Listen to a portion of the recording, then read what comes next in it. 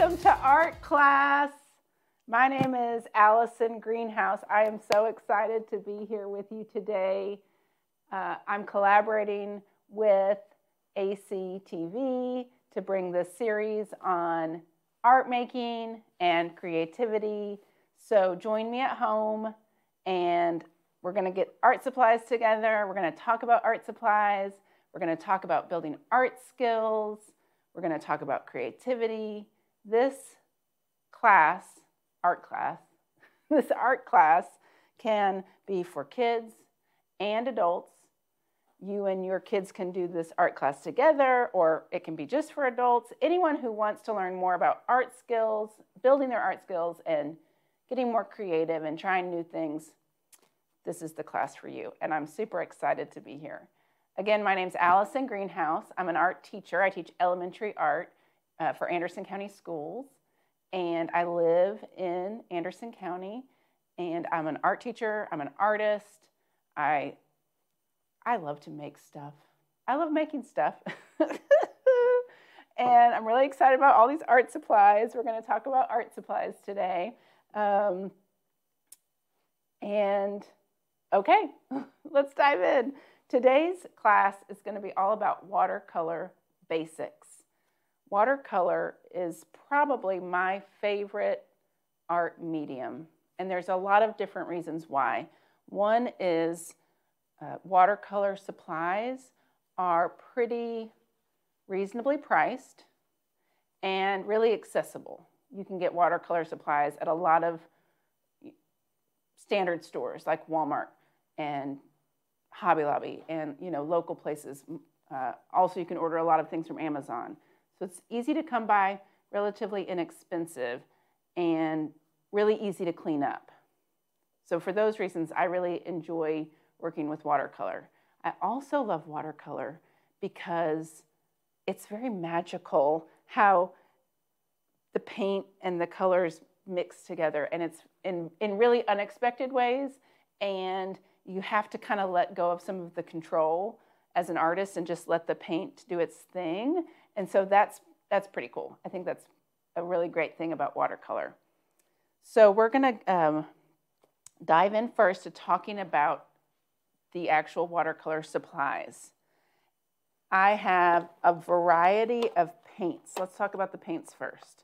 The paint tray that I'm going to be using for this class today is the Crayola Education Watercolors, and it's the 16 pack. This pack comes with a pretty decent little paintbrush. Most of my students at school use this paintbrush that comes with the pack. It's a size 7 round brush, and we will talk more about brushes also. There's a difference though. Not all Crayola paint is created equally. This is the Education Watercolors, and I don't think you can buy this like at Walmart. I think you can get it at Hobby Lobby, probably at Michael's. I ordered this off Amazon. This is what you can pick up at Walmart. This is the washable. You see that? It's washable. And it is not as good, I don't think. I love these. I use these a lot in my classroom. These just don't last very long. The pigment is not very rich. The brush it comes with is kind of like a trash brush. I keep these brushes, these types of brushes, and use them when we have to use like paint glue or something. So this is not my favorite. Crayola makes great supplies for kids and adults. This one though, the washable, is definitely not my favorite of the watercolors. I love this educational one. It comes in a 6 or a, no, it's not 6. It comes in an 8 or a 16. The cool thing about this pack too, which I use in the art room, is these pop out. And so, of course, I always run out of blue, red, and yellow first, the primaries. And so I can buy replacements and pop those back in, and that makes the trays last a lot longer. So that's pretty cool. So I'm going to be painting with this one today, but let's talk about a little bit, a couple other brands, because I know when you go to the art store or even like to Hobby Lobby or whatever, you look and it is really overwhelming. So my personal this is my personal tray that I paint with at home. And I bought this palette from Amazon. And then I use tube watercolor, and I squeeze the tube into the tray. And actually last year I bought these for my big kids, my 3rd, 4th, and 5th graders at school. My little kids still use the Crayola, but I've started setting up these trays for my big kids at school. And I have tried out several different tubes from Amazon for my students. This is my favorite one. Oh Hoo Hoo. It's called Oh Hoo Hoo. That's probably not how you pronounce that. but that's what that one is. This brand is my favorite so far. And this comes with really nice brushes when I order those online from Amazon. This is Art Creation. This one's good too. I like this one, but it doesn't have this one has a really big variety of colors.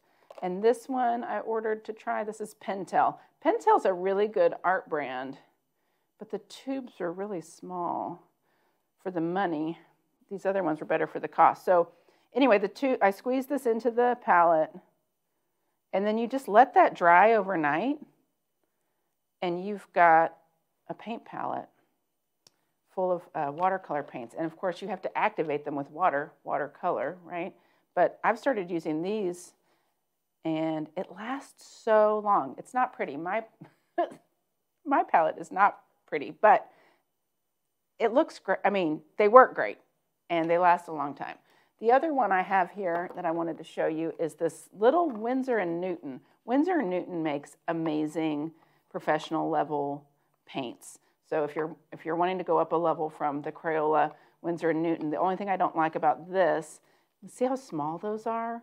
It's too small for me. This would be a great little travel set, but I just need more.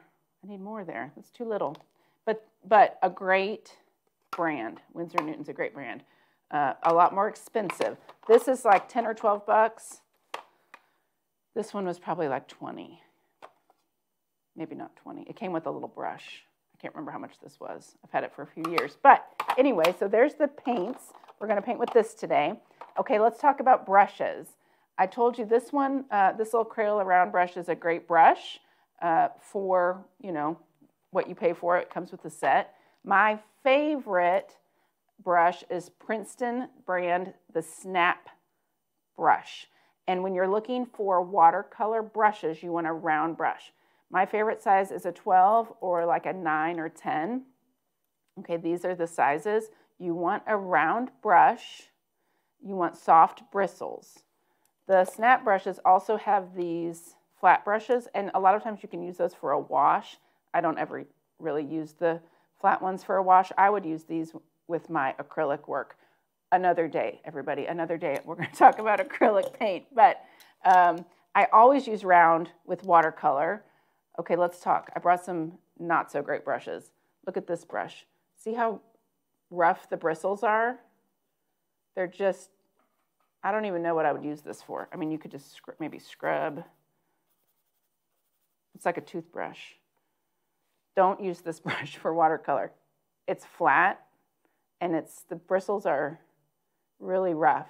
So this is no good. This one, this comes in like a kid's watercolor set. See those bristles? Not good. Don't use that. So, this one, no good. Don't use this. Having the right brush is going to make life a lot better for you. So a round brush. I love the Princeton brand. These are also good. This is this brand right here. This is Royal and Langnickel. That's a really good brand, and you can get those relatively inexpensive. All right, so we've talked about the paint. We've talked about the brushes. We're going to talk about paper. Okay, paper's a big deal, you guys, because if you're not painting on watercolor paper, you're not going to feel really successful. I would spend the money, if I was going to spend the money on something, it would be on the paper. I would rather use an inexpensive paint, buy a decent brush, and decent watercolor paper. I'm going to be painting on the Strathmore. This is a student grade watercolor paper. This is great for beginners. You just don't want to paint on like cardstock or copy paper. It just doesn't work. You're not going to get that magical blend of colors. So just buy actual watercolor paper. I like cold press watercolor paper. Strathmore's a good one. This Canson XL is a good student watercolor paper. And then Arches is really expensive. And I use it some, but for practice, I really like the Canson or this Strathmore. And today I'm going to be painting on this one. So there's the paper. We've got the paint. We've got the brushes. We will need 2 cups of water. So I've got my dirty water, and then I've got what's going to be my clean water. And we're just going to start with some experimenting. We're going to play with the brush. We're going to see what the brush does, and we're just going to experiment with the paints. So let's go ahead and get started. I'm going to use my spray bottle to wet my paints. You don't have to do that, but I feel like it kind of gets everything activated. And I'm going to work on a half sheet. Sometimes I find if I'm just playing around, if I will cut my paper in half, it's less stressful. It feels like less wasteful if I'm just playing around. So I keep one of these at my house. It's just a paper cutter. And I just slide this in, cut this in half. And then, you know, I have less commitment to this little half sheet, you know. So we're just going to play, and I'm going to wet my brush. Let's see. I'm going to just start with, oh, this pink. I love this pink in this set. And I'm going to just start by making some different thicknesses of lines to see what this brush does. So I can do thin lines, or I can press all the way down and do a thicker line. Notice the difference in value. This one's darker, and this one's lighter. What happens when I do this? So if you're just starting out, give yourself permission to just play with the supplies. Don't start out trying to say, okay, I'm going to paint a landscape. It's not reasonable to think that you're just going to start by painting a landscape. So give yourself permission to just explore the paint, see what it does, try different things. Maybe try where you do like thin, then thick, then thin, then thick, right? Give yourself time to try some different things. I always like to keep paper towels handy if things get too wet. I can always dab on the paper towel, but you do want a wet brush. One thing that I tell my students a lot, they always want to squeeze all the water out of there. Well, the brush has to be wet in order for the paint to work, and that's part of the magic. Okay, so right now, all of these experiments are on dry paper, and this is called wet on dry. Okay, when we're painting with watercolor paints, there's some different techniques. This is the wet on dry technique because I have a wet brush and a dry piece of paper. So first, you know, fill up 2 or 3 whole sheets or the half sheets of different experiments. Try every single color, see what it does, play around with your brushes. Now, if I was using a smaller brush, this is the Snap. That one was the 12, which I love painting with a big brush, but this is the Snap, this is the 6. So if you get a pack and there's a couple different brushes in there, try some different sizes and see what they do, right? Obviously, you're going to get a different line quality if you're using a different size brush.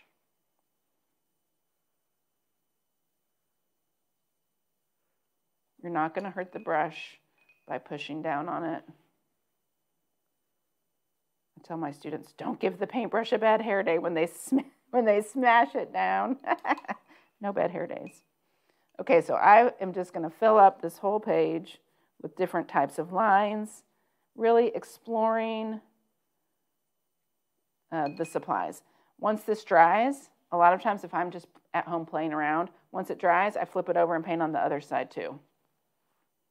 So let's try a couple other things. So that was the wet on dry technique. And when you do the wet on dry, your paint doesn't move much. And so far I haven't tried to blend any colors together. So now I'm going to use this clean water and I'm going to wet an area on my paper with the clean water. And this is why you want to have clean water and rinsing water, because this water is going to get dirty pretty quickly. And if you try to do a wash of wet water on your paper, it's going to be kind of gray. All right, so I'm just going to do a circle on here. I'm just wetting the paper right there. And then, oh, when I teach this to the kids, they lose their minds. This is so cool. We just let that go and see what happens. This is the magic, everybody.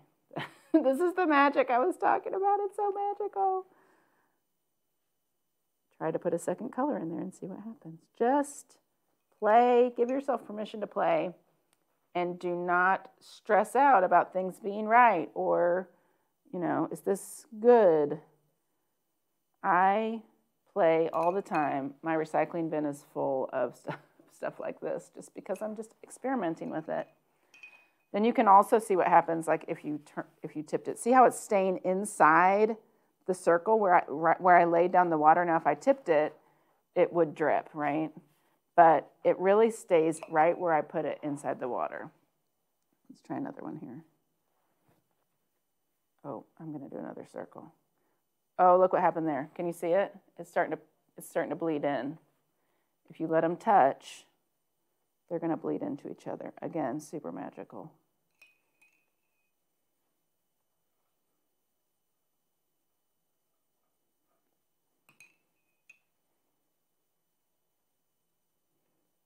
Anything that you let touch when it's really wet, they're going to bleed into each other, which I kind of like. Watch that. Ooh, it's so cool. Another kind of art that I really like is mixed media art, where you take multiple different materials like acrylic paint and magazines and Mod Podge and you know, markers and pens and all the things and put them all together. We'll do another class on that another day. I think you guys will enjoy that. Here's another spot for a circle. Again, this is the wet on wet. Just going to let things bleed together. What happens when I put a little yellow in there? Just drip it in. Watch it go. It's like crystals. Now, there's a couple things you can do if you, now I'm looking at this and I'm like, man, I wish I hadn't dripped that. That is driving me nuts. I can take my paper towel and I can blot that. You can also take a clean brush. A lot of times if you have decent watercolor paper, you can kind of erase or back that off a little bit.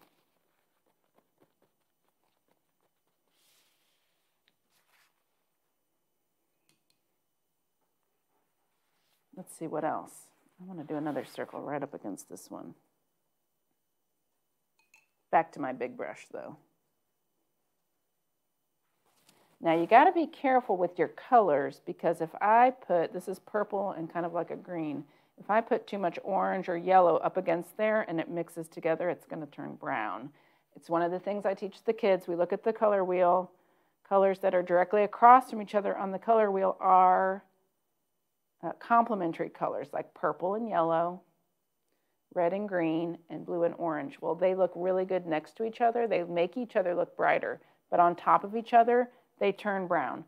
So we got to be careful, if we're going to let this bleed, not to put the colors that are going to make that bleed. So I'm going to try red, although there's a little green in there, but I'm going to go for it. That turquoise I don't think is going to mess this up too bad. And then, oops, got a little drip there. See how that just went away? That's cool. And maybe a little purple in here.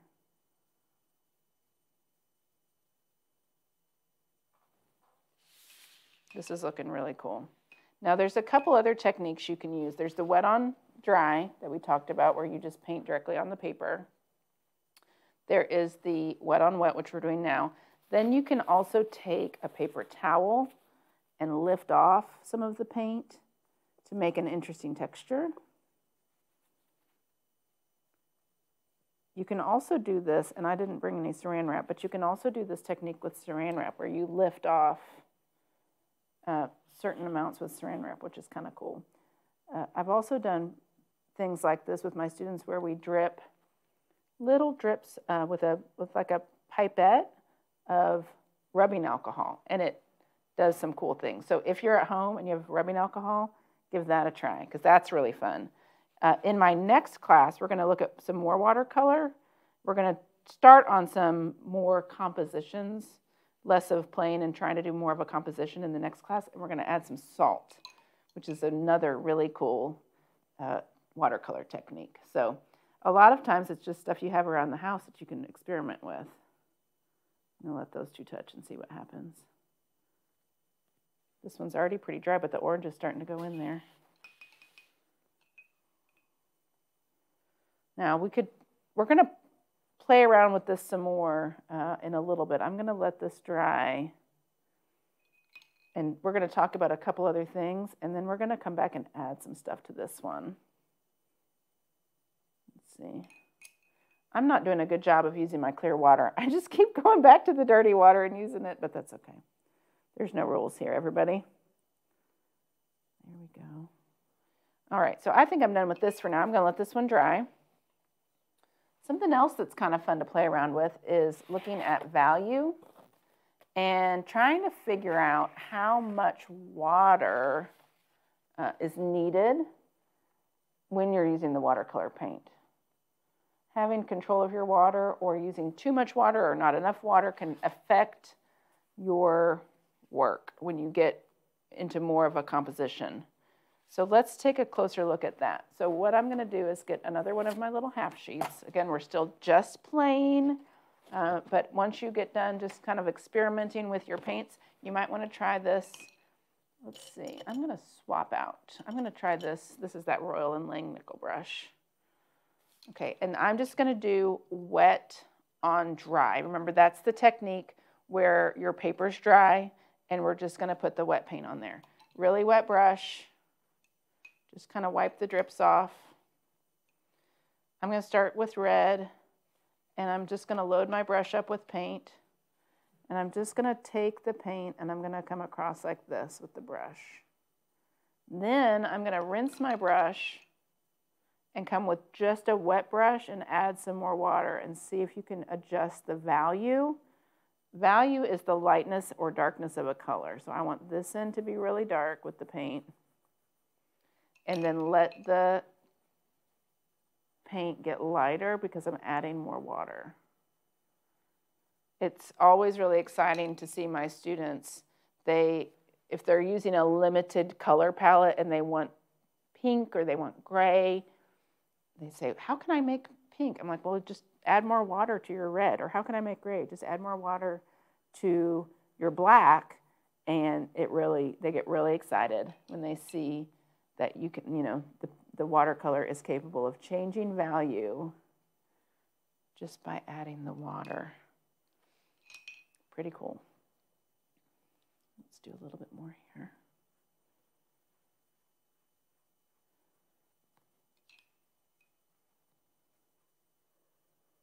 So I have a lot of adults who tell me, oh, Allison, I wish I was more creative. Oh, I wish I was better at art. Well, here's the thing.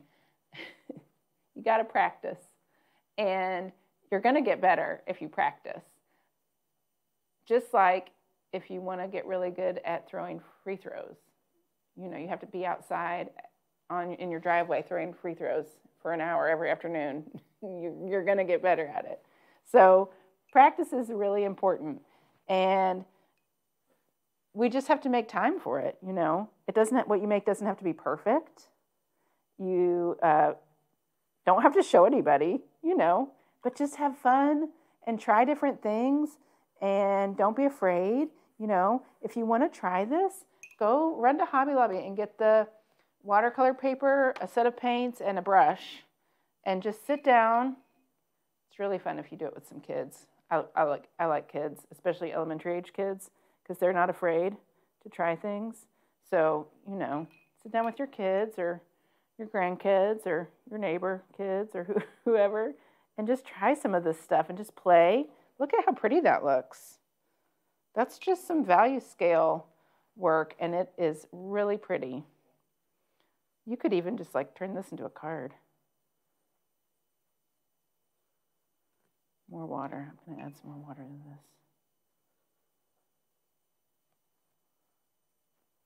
I'm going to try black. I haven't done any black yet.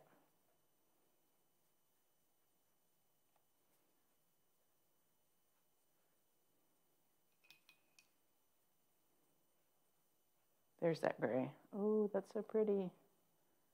Oh, that looks good. Okay, let's play a little bit more back with the circle thing. My circle one that I did before is still wet, but I have this other one that I worked on the other day. This was one that I was just playing around with.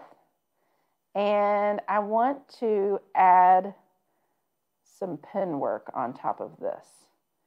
One of my favorite things to do is doodle, and anyone who's sat with me in a staff meeting knows that I just like to doodle and listen and doodle and listen. And the more you doodle, the more you make marks and lines, and, you know, it builds muscle memory, and you really do get better at making your marks, you know, through that muscle memory.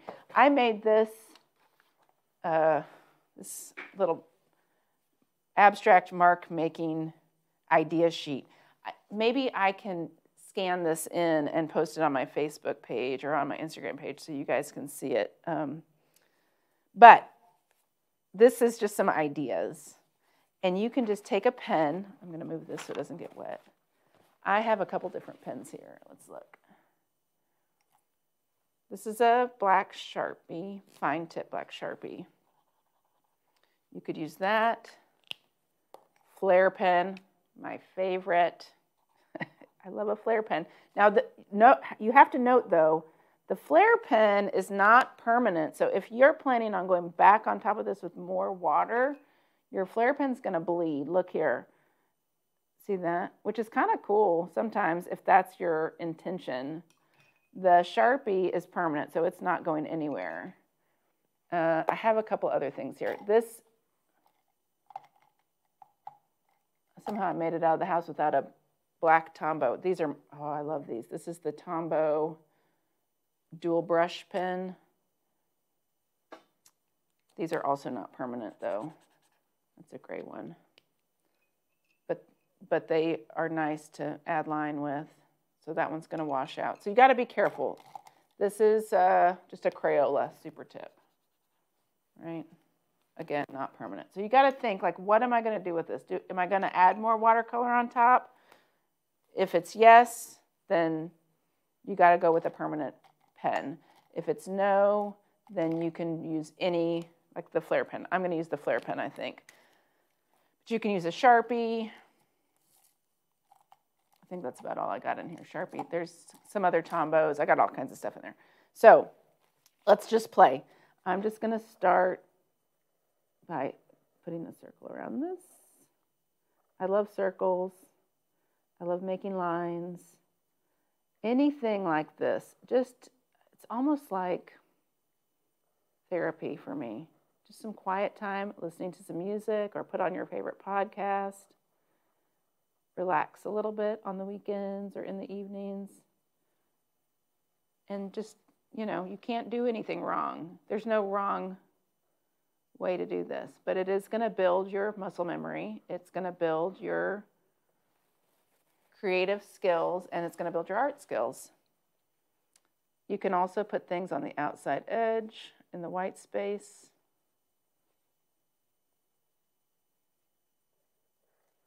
You can try different kinds of lines around the edge.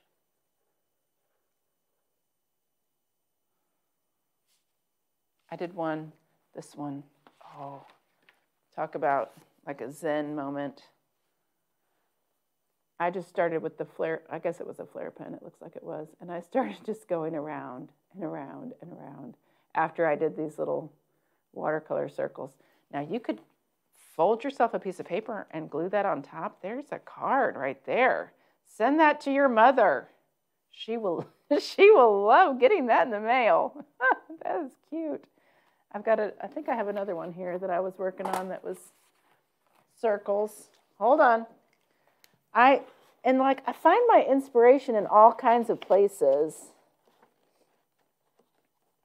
Oh, I don't know where that other one is, but do you guys ever shop at Ollie's? We love Ollie's. This was $1.99 at Ollie's, and there's all kinds of ideas in here in this book. It's a flower book, but it just teaches line. Again, building muscle memory, playing with markers, just building that creativity. And then if you've played with this a little bit and you've kind of, goofed around with the book, then the next time you are working on something like this, you kind of have ideas of what to put down. Or you can always go back and look. I also look at Pinterest a lot. I just put in like flower doodles and I look at stuff on there and get ideas. This is another fun thing to do, is just get some, oh, I got paint on there. Whoopsie. Get some blank paper. I use this marker pad just because it's gentler on my markers. It doesn't dry the markers out as bad, but any kind of paper. And just start making marks and lines. And I think I have another one in here. Playing around. Just a great way to build creativity. And you'll notice in our next class, we're going to do some more composition work. And we're going to be using the watercolor with the pen work again. So practice this. Practice your value. Let's look here. Practice your value. This one was the value. Practice your lines. Try the wet on dry. Just play around with this different ideas. This is the circle one, which we kind of started playing with on here. But just play with it and see what happens. I want to see it though. Okay. The reason I like in-person classes so much is I actually get to see your work, and I get bummed out. Now I don't get to see your work. So if you make something that you're like, oh, I'm really happy with how this turns out, or you and your kids are painting together, I want you to take a picture. And my Facebook and Instagram are Ghouse Studio. So you can send me a message with your picture of what you made, because I want to see it. I get so excited whenever I get to see what people are making. And so send me a message and tell me, like, oh, we got our supplies, Miss Greenhouse. We're so excited to paint. I want to hear from you. And, I'm just going to sit here and doodle for the rest of the night. I could do this all day. I love it. There we go. There's no right or wrong. Just keep making stuff. Okay, I guess I've done enough for tonight. I'm delighted to be sharing some things with you about art and creativity, and I look forward to our next art class together. Get some paints and try some things. Send me a message if you make something awesome, or if you make something terrible, send it to me anyway, and I'll say, keep trying, it's going to be fine. It's not a big deal. It's just for fun. And thanks for joining me, and I will see you next time. Bye.